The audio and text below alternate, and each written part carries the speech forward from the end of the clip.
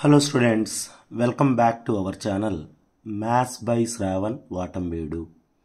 ఈ వీడియో లెక్చర్లో మనం ట్రిగనామెట్రీ రిలేటెడ్ టాపిక్స్ చెప్పుకుంటున్నాం. ఒక గన్ షాట్ 3 మార్క్స్ కోసం ఇచ్చే టాపిక్ డిప్లొమా వాళ్ళకి కాంప్లెక్స్ నెంబర్స్ నుంచి ఒక 3 మార్క్స్ వస్తుంది ఏ రెగ్యులేషన్కైనా. సో దీనిపైన మనం ఈ ఒక్క వీడియో లెక్చర్లో మొత్తం కాన్సెప్ట్స్ కవర్ చేస్తాం. ఇది ఒక్కటి చూస్తే ఆ 3 మార్క్స్ అటెంప్ట్ చేయొచ్చు. సో దీనికి మీకు జస్ట్ కొన్ని కీ పాయింట్స్ కాంప్లెక్స్ నెంబర్స్ గురించి మీకు తెలిసినట్టువే. ఒక నెంబర్ ఈ ఫామ్లో ఉంటే X plus are minus IY ఫామ్లో ఉండి X comma y real numbers అయి ఉండాలి. రియల్ అంటే మనం చూసే నెంబర్స్ అన్నీ పాజిటివ్ నెగిటివ్ ఫ్రాక్షన్స్ అన్నీ. సో అలా ఉంటే ఈ ఫామ్లో ఉండే నెంబర్ని ఏమంటారంటే కాంప్లెక్స్ నెంబర్ అంటారు. ఇక్కడ ఐ అంటే ఏంటంటే √-1. ఐ అంటే √-1. సో ఇక్కడ ఒక కాంప్లెక్స్ నెంబర్ ఇలా ఉంటే దాని కాంజుగేట్ని ఇలా రిప్రజెంట్ చేస్తారు. ఎక్స్ ప్లస్ ఐవై నెంబర్ అయితే ఎక్స్ మైనస్ ఐవై కాంజుగేట్, దాన్ని ఇలా రిప్రజెంట్ చేస్తారు జెడ్ బార్. ఇది జెడ్ అయితే జెడ్ బార్ వచ్చి కాంజుగేట్. నెక్స్ట్ మాడ్యులస్ జెడ్ కనుక్కోమంటే ఏం లేదు, square root of real part square plus imaginary part square. Next additive inverse అంటే జెడ్కి మైనస్ జెడ్ అంటే X plus ఐవైకి minus X minus IY, just minus రాయడమే. Multiplicative inverse అంటే ఈ formula use చేస్తాం. X plus i y multiplicative inverse X minus IY by X square plus y square. ఇంక important ఏంటంటే దీంట్లో modulus amplitude form, polar form అంటాం. ఒక complex నెంబర్కి మాడ్యులస్ యాంప్లిట్యూడ్ ఫామ్ అంటే ఇది are into cos theta plus I sine theta. ఇక్కడ are అంటే ఇది, తీటా అంటే ఇది. ఎక్స్వై మనకు తెలిసి ఉంటుంది. ఈ ఫార్ములాస్ యూజ్ చేసి ఈజీగా కనుక్కుంటాం. ఓకేనా, these are the key points for complex numbers. మనం ప్రాబ్లమ్స్కి వెళ్దాం నెక్స్ట్. ఓకేనా, అర్థమైందా? సో ఈ కీ పాయింట్స్ మైండ్లో పెట్టుకోవాలి. నెక్స్ట్ మనం ప్రాబ్లమ్స్ చేద్దాం. ఇక్కడ ఏమన్నా అంటే ఫస్ట్ ప్రాబ్లంలో find real and imaginary part of these numbers. So ఏం చేయాలంటే మీరు ఫస్ట్ ప్రాబ్లంకి వద్దాం. గివన్ వచ్చేసి 1 - i బై 2 + i.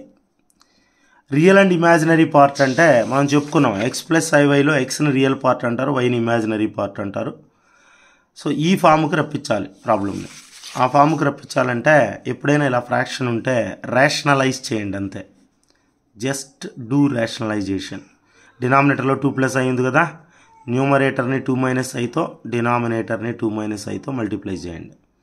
మల్టిప్లై చేసామంటే ఈ రెండు మల్టిప్లై చేయడం 1 × 2 2, 1 × -i -i, 1తో మల్టిప్లై చేస్తే అది అట్నే రాయండి. -iతో -i × 2 -2i, minus into minus plus i × i square. డినామినేటర్లో ఈ ఫార్ములా ఉందని క్లియర్గా తెలుస్తుంది మీకు, a + b × a - b. దీన్నే మనం a² - b² అంటాం. లేదా ఈ ఫార్ములా ఉంటే ఇంకా మంచిది, a + ib × a - ib ఉంటే a² + b². ఇది బెటర్ డైరెక్ట్, ఎందుకంటే i² -1 కాబట్టి ఈ ఫార్ములాలో మైనస్ దగ్గర ప్లస్ వస్తుంది. దీన్ని వాడదాం. a వచ్చి 2, b వచ్చి 1 అంటే 2² + 1². ఓకేనా. నౌ 2 -i - 2i అంటే -3i. i² అంటే చెప్పాను నేను, i² అంటే -1 కాబట్టి -1/5.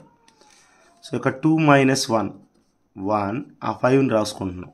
1/5 -3/5y. ఓకేనా. ఇప్పుడు ఎక్స్ మైనస్ ఐవై ఫామ్లో వచ్చింది. ఎక్స్ వచ్చి రియల్, వై వచ్చి ఇమాజినరీ. సో ఈ ప్రాబ్లంలో రియల్ పార్ట్ ఏంటంటే రియల్ పార్ట్ 1/5, ఇమాజినరీ పార్ట్ వచ్చి -3/5. అర్థమైందా? రేషనలైజ్ చేసాము, ఇంకేం చేయలేదు. రేషనలైజ్ చేసి సింప్లిఫై చేసుకున్నాం. ఓకేనా. నెక్స్ట్ సెకండ్ సమ్కి వచ్చామంటే సెకండ్ సమ్ ఈజీ. ఆ రెండు మల్టిప్లై చేస్తే చాలు మీకు కాంప్లెక్స్ నెంబర్ ఫామ్ వస్తుంది. 3 + 2i × 1 + 2i. రెండు మల్టిప్లై చేయాలి. 3తో అంటే 3తో మల్టిప్లై చేయండి. 3 × 1 = 3 + 3 × 2 = 6. మళ్ళీ 2తో 2 × 1 = 2, 2 × 2 = 4, i × i i². So now 3, 6 + 2 8i, I square అంటే -1 చెప్పుకున్నాము, -4. So 3 - 4 -1 + 8i. ఇప్పుడు ఈజీగా చెప్పచ్చా what is real part and imaginary part అనేది? రియల్ పార్ట్ వచ్చి -1, ఇమాజినరీ పార్ట్ వచ్చేసి 8.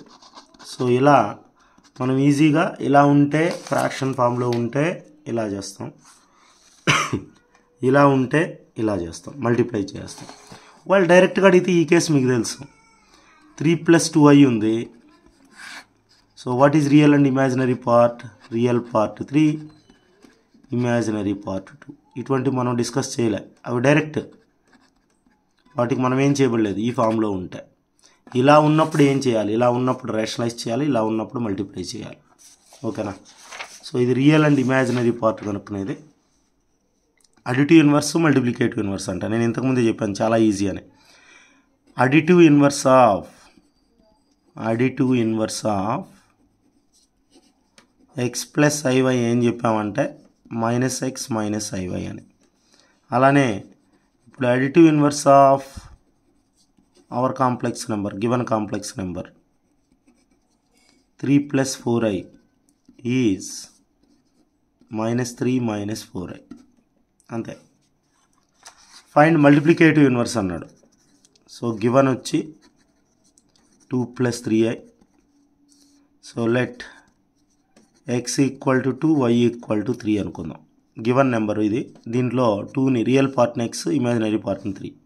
సో మల్టిప్లికేటివ్ ఇన్వర్స్ ఫార్ములా ఇంతకుముందే నేను చూపించాను కీ పాయింట్స్లో. మల్టిప్లికేటివ్ ఇన్వర్స్ అంటే x - iy x² + y². మనం చెప్పుకున్నాం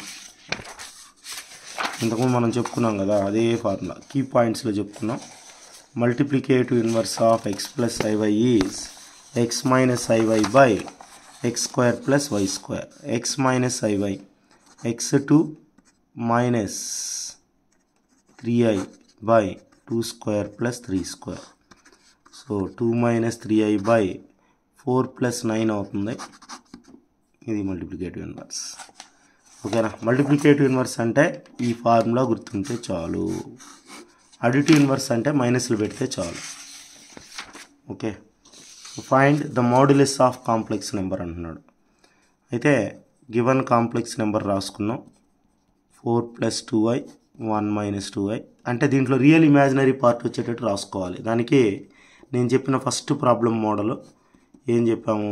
డినామినేటర్ని రేషనలైజ్ చేయండి. 1 + 2i / 1 + 2i. ఇక్కడ 1 - 2i ఉంటాయి. సో న్యూమరేటర్ మల్టిప్లై చేయండి 4తో. 4 × 1 = 4, 4 × 2 = 8. 2తో +2తో +2 2i × 1 2i, 2 × 2 = 4, i × i i². చెప్పాను నేను a - ib into a + ib ఫామ్లో ఉంటే a² + b² అని. a వచ్చి 1, b వచ్చి 2. సో ఫైనలీ 4 + 8 + 2 10, i² వచ్చి -1 -4 / 2² 4, 4 + 1 5. సో ఇక్కడ +4 - 4 క్యాన్సిల్ అయితే 10i / 5 వస్తుంది. 10i / 5 అంటే 5 × 1 = 5 × 2 = 2i మిగులుతుంది. 0 + 2i. సో ఇప్పుడు మాడ్యులస్ ఏమవుతుందంటే ఆ నెంబర్కి మాడ్యులస్ ఏం లేదు, √ real part square plus imaginary part square 2 వస్తుంది. 2² √2². ఒకవేళ ఇక్కడ 3 ఉంటే 3² + 2². మాడ్యులస్ అంటే చెప్పాను కదా, √ real part square plus imaginary part square. Last and important model. So modulus amplitude form. So given complex number వచ్చి ఇలా ఉంది. ఓకేనా? సో దీనికి x వాల్యూ వచ్చి రియల్ పార్ట్ అంటాం, y వచ్చి ఇమాజినరీ పార్ట్. ఇప్పుడు r కనుక్కోవాలి. r అంటే ఫార్ములా √x² + y², √1² + √3². సో 1 + 3 4, √4 అంటే 2, r వాల్యూ 2. అలానే తీటా కనుక్కోవాలి. తీటా అంటే tan 1 y / x అని. tan 1 y √3/x1 అంటే tan 1 √3. ట్యాన్లో √3 ఏ యాంగిల్ దగ్గర వస్తుందంటే 60 degrees దగ్గర వస్తుంది. ఓకేనా, tan 60 √3. లేదా మీరు క్యాల్సీ వాడతామంటే వాడచ్చు. క్యాల్సీలో tan 1 √3 టైప్ చేశారంటే 60 అని చూపిస్తుంది. ఈ 60ని మళ్ళీ రేడియన్స్లో చెప్పాలంటే ఏం లేదు, ఇంటూ π/180 కొట్టాలి. 0 0 6 1 0 6 3 0 π/3. సో ఇప్పుడు మాడ్యులస్ యాంప్లిట్యూడ్ ఫామ్ మీ అందరికీ తెలుసు. మాడ్యులస్ యాంప్లిట్యూడ్ ఫామ్ ఏంటంటే r into cos θ plus I sin θ. r వచ్చింది మనకి ఇప్పుడే 2 into cos π/3 plus I sin π/3. So ఇలా మనం ఈజీగా modulus amplitude form find out చేస్తాము.